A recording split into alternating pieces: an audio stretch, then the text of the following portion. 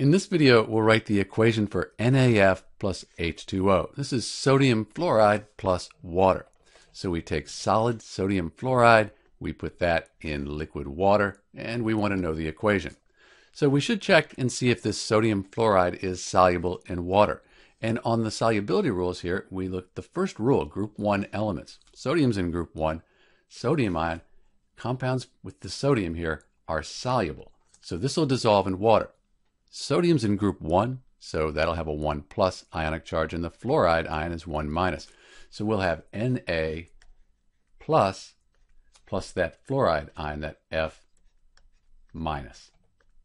And because these are dissolved in water, let's put AQ after them. That's aqueous. That stands for dissolved in water.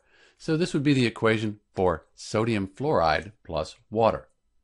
Sometimes you will see the H2O put above the arrow. And occasionally you'll see it put with the products as well. But since we wrote AQ, we've already said that it's dissolved in water, that we have water here. This is Dr. B with the equation for NaF plus H2O, sodium fluoride plus water. Thanks for watching.